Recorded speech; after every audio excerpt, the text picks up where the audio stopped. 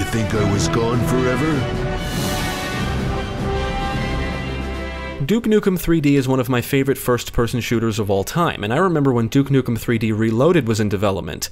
It was going to be a remake or something, and it looked incredible from the screenshots I saw. Sadly, it never came to fruition, and Wikipedia tells me it's still on hold. I also found an article stating Gearbox wouldn't allow the remake to be released, because it would have probably outshined Duke Nukem Forever, and that I believe. Serious Duke 3D is a mod for Serious Sam 3 that attempts to recreate a portion of Duke Nukem 3D. I think it was released in 2018 on the Steam Workshop and is more or less a recreation of the first episode with some noticeable changes. The instructions state that you should play it in Serious Sam Fusion, so that's what I did. Now let's take a look at Serious Duke 3D and see how it turned out.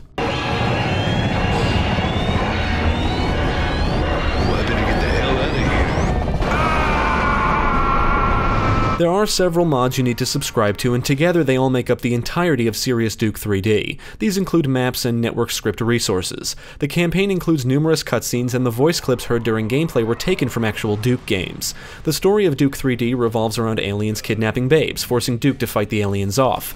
The plot hasn't changed here as far as I can tell. These guys don't stand a chance. Unfortunately, Serious Duke 3D is not a recreation of the entire game, at least not right now. You'll only get to play through recreations of maps from Episode 1, and they are a bit different than the originals. There is a classic version of the Hollywood Holocaust map available, and it is a more faithful recreation. The Steam Workshop page indicates other classic maps are on the creator's to-do list. Hopefully more maps from other episodes are eventually released, because what's on offer already is quite incredible. The mod takes content from other Duke games and basically combines them all together to recreate the maps. A lot of what you'll see seems to be taken from Duke Nukem Forever, but this actually plays better. But that shouldn't be surprising since the foundation is Serious Sam 3, which I think is a much better game than Forever. Regardless, Duke can run, jump, crouch, aim down sights with the pistol, and zoom in with some other weapons. The jumping kind of feels a bit floaty, but I didn't run into any issues during platforming sequences. The mod feels a lot like Serious Sam 3, which is to be expected, but it's got the look, attitude, and atmosphere of Duke 3D.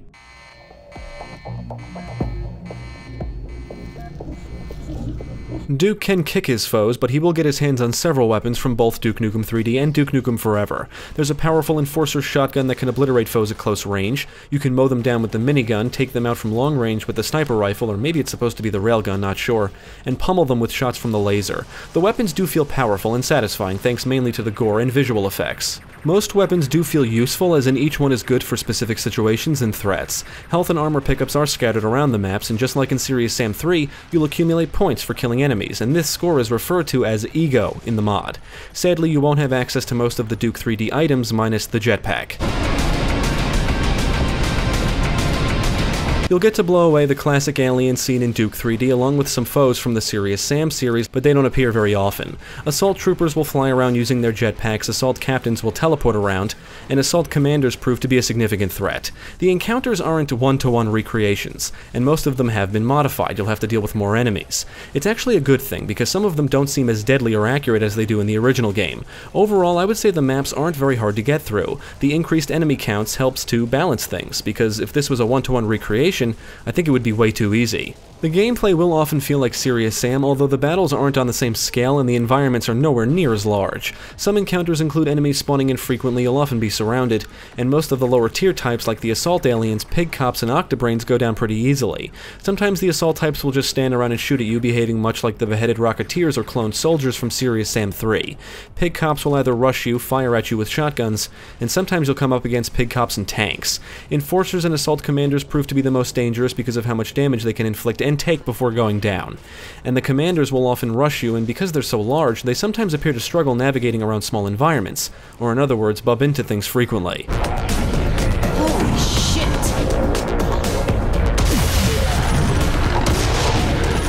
The maps are great recreations of the originals, but there are several noticeable changes, whether it be a difference in layout or encounters. In fact, there are some entirely new areas that weren't present in the original game. Now, unfortunately, the campaign does not end with a battle against the Cycloid Emperor, but you do get to take on the Battle Lord, and on the normal difficulty mode, I found the fight to be ridiculously easy. There are some other boss battles, including the Dr. Proton Spider Thing from the Doctor Who Cloned Me DLC for Duke Nukem Forever. Some maps include neat set pieces and NPCs that will help you in combat. In the Hollywood Holocaust map, a helicopter will crash and the next thing you know, soldiers are engaging aliens. It's pretty cool.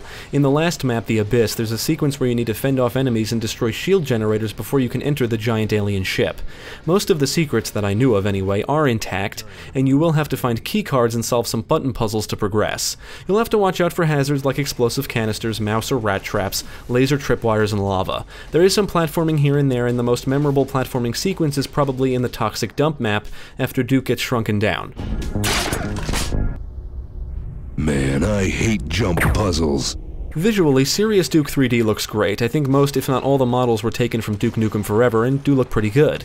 I love the lighting, visual effects, and attention to detail. There's numerous pop culture references like the dead Doom guy in Ion Fury poster, for example. My only issue with the visuals is some noticeably blurry textures here and there, but for the most part, the texture work is solid. Also, the strippers in the Red Light District map look like they're not animated fully. They just kind of hang on the poles and don't move. It's not a big deal, but is somewhat humorous. I love the gore effects. Enemies will often explode into a shower of blood and jibs. You can blow a chunk of an assault alien's head off, blow a pig cop in half, and just splatter foes all over the environments. Many parts of the maps really do look like modernized versions of the originals, and the team behind this did a great job capturing the look, feel, and atmosphere of Duke Nukem 3D. The soundtrack is pretty good, with some memorable tunes, including the awesome Duke Nukem theme. The more intense tunes kick in when enemies appear. Duke will often spout classic one-liners during gameplay, and the weapons actually sound like they do in the original game. Enemies will make their typical noises heard in Duke 3D as well. For example, the mod retains the sound of assault enemies gurgling or choking before they die, and it's still one of my favorite sound effects for a dying enemy. The credits indicate some audio was borrowed from the games Mass Effect 3, Bombshell, and Ion Fury. On the technical side, some of the cutscenes were a bit choppy and glitchy, but the gameplay was mostly solid, and the mod ran smoothly. I did see enemies and NPCs clip through objects and dead bodies get stuck on things in the environments, but no major problems. Blow it out your ass. Serious Duke 3D is an amazing piece of work. I'm only disappointed there's not more to it. After the first encounter is when I realized the true quality of this mod. It's not just a Serious Sam 3 reskin with Duke Nukem audio. This is a very well-made recreation of Episode 1. Sure, some aspects of Serious Sam 3's gameplay seep through, but this is a mod for that game after all. And quite frankly, Serious Sam 3's gameplay is a perfect fit for this kind of thing anyway. Even if this was just a reskin with Duke Nukem content, it would still be enjoyable. I appreciate the changes they made to the maps and encounters. I was afraid I would breeze through some areas, and ultimately I would say the mod is a bit on the easy side even with all the changes, so I would recommend bumping up the difficulty. I had a great time with Serious Duke 3D. You can beat it in a few hours or less, so it is a bit short. I had a feeling it would be, and the more I played, the more I hoped more episodes or maps would be remade, or maybe brand new maps inspired by Duke 3D. It just needs more. Serious Duke 3D is easily one of the best mods for Serious Sam 3, and I would absolutely recommend it. Duke Nukem is a franchise that hasn't had an incredible game in years, and with Duke Nukem Forever being as disappointing as it was, who knows when we'll see the next Duke game. Mods have kept Duke Nukem 3D alive, but even without them, it's a fantastic game that is still enjoyable today. I think it's only natural that fans would try and recreate that experience, whether it be a fan-made game or a mod/overhaul to an existing one. Well, they chose the latter, and the foundation was Serious Sam 3, which turned out to be an excellent choice. Even though some of Serious Sam 3's gameplay is noticeable, it still feels like a Duke game. If you're a Duke fan, you owe it to yourself to check this out.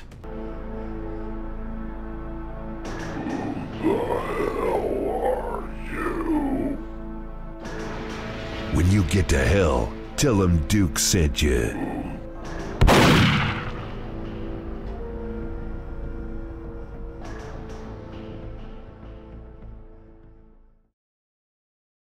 Thank you for watching. If you enjoyed this video, check out the rest of our channel, follow us at the links below, and you can also support us on Patreon. If you're interested in more gaming content, check out our friends over at Gamecast.